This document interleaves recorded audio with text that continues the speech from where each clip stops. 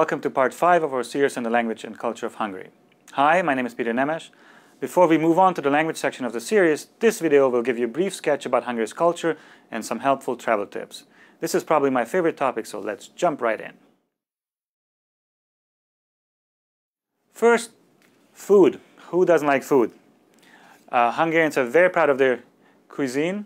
It's probably most well known for the use of paprika, but that's not the only spice we use. Hungarian food is very rich, and probably one of the best known is gulyás, which is shown here on the right in its original and proper form, which is a very thick, hearty stew cooked over an open fire. This was traditionally the food of the herders of cattle. It is an excellent dish. The most famous wine from Hungary is probably the tokai, which is a sweet dessert wine that uses noble rotten grapes in part of its production process. This is one of only 2 regions in the world that create wine in this particular way.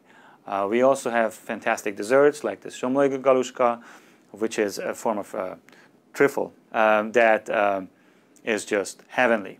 Now, once you've eaten or thought about food, we can move on to other aspects of culture. For example, music, which is one of the easiest to translate or not to translate. It doesn't need translation, and because of that, it is fairly well known around the world. These are 2 of the most famous composers that came out of Hungary. One is Liszt Ferenc, or Franz Liszt, who was also a very established and famous pianist in the 19th century and one of the most important romantic composers. And the second one is Béla Bartók, one of the most important composers of the first part of the 20th century in the world. There are, of course, other forms of music and entertainment that are important part of Hungarian culture. Some are also more accessible. This is an image of a Roma musical group. Quite often they will be also found to be playing in restaurants, a kind of form of popular entertainment, and they are an important part of Hungarian and Roma culture. Traveling around in Hungary, you will see a lot of beautiful places. There are many beautiful architectural monuments. This is the castle in Eszterháza, also called the Hungarian Versailles, which is famous for its intact, beautiful castle and garden. This is in the western part of Hungary, close to the Austrian border. Another very famous building is the Opera House in Budapest. It's on the UNESCO Heritage List, and it is one of the premier opera centers in the European continent, with very famous musicians and singers performing here on a daily basis. Budapest itself is a premier tourist destination. This is the Chain Bridge, the oldest permanent bridge that is still in use.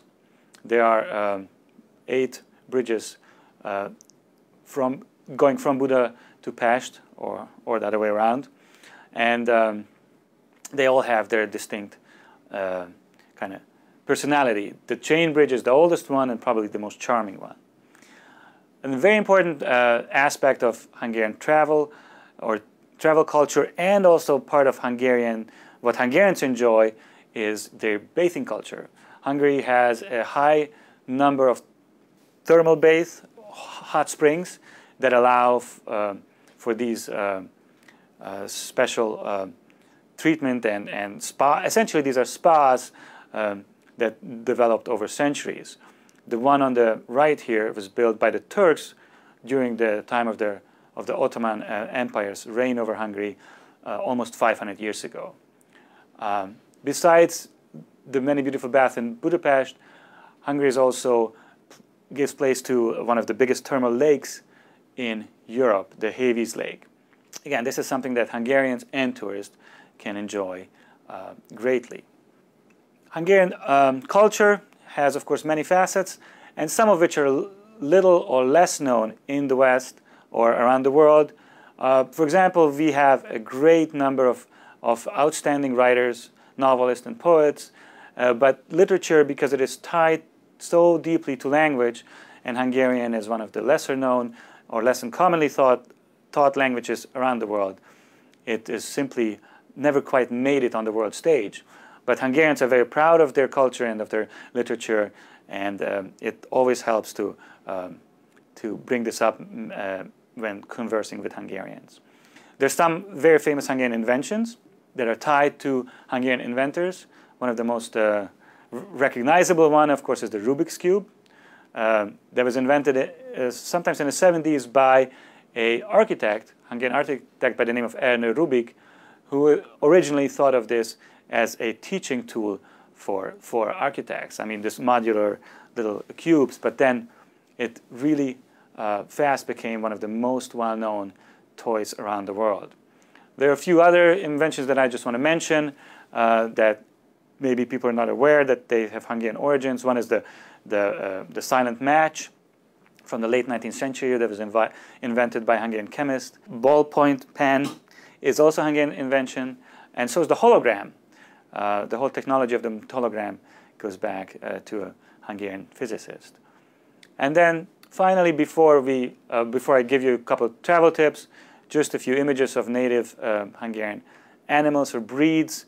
The vizsla, the komondor, which is a big guard dog, and probably the best known in the West is the little puli, a little herd dog with dreadlocks that was currently made famous by the fact that the founder of Facebook, Mark Zuckerberg, has one of them, a white one. Horsemanship is also an important part of Hungarian culture, especially in the Eastern Plain region, where a very distinct horse culture has developed, and this is still part, especially of places where tourists visit, and they have wonderful shows that are certainly to grab everybody's attention. Now, when traveling in Hungary, you can expect that Hungarians are generally very friendly people. People in the bigger cities, and especially younger people, will also speak English well. The other language that is most commonly spoken in Hungary is German.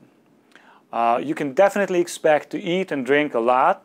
Hungarians are very proud of their cuisine, and they definitely want to feed everybody that comes their way, both in restaurants and especially in a home setting. It's very hard to refuse a Hungarian when he wants to feed you or give you drinks. One last advice for travelers from the US, interpersonal space can appear a little smaller. That's simply just a feature of how people are used to stand and basically interact with others. Thank you for watching this segment about the Hungarian culture and tips for traveling in Hungary. Please join us for our next 3 videos where Valeria Varga will teach you how to speak basic Hungarian.